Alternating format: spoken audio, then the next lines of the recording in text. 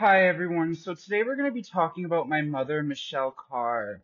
And the reason why I'm making this video is because I've gotten tired of her games of using spyware to terrorize me in my own home, on my own phone, and just in general. So as you can see this screenshot, the first one here, it says that she called me for 43 seconds, during which she called me manic and tried to gaslight me into the hospital, something she's done several times before.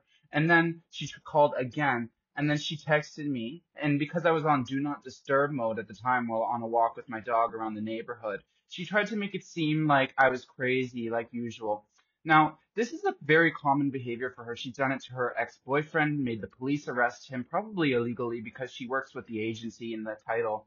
So that's the only way that she's able to bypass do not disturb, in my opinion, because she's not an emergency contact. So my mother, Michelle Carr, is obviously an agent. She works to terrorize her own son, which is absolutely disgusting that she does that. And I'm just making this video to get the message out there because she is a Jezebel from the Bible, and I'm kind of like Prophet Elijah. I already know she's going to be eaten by dogs, but that's really not my problem. That's more like her problem. Anyway, thanks for watching.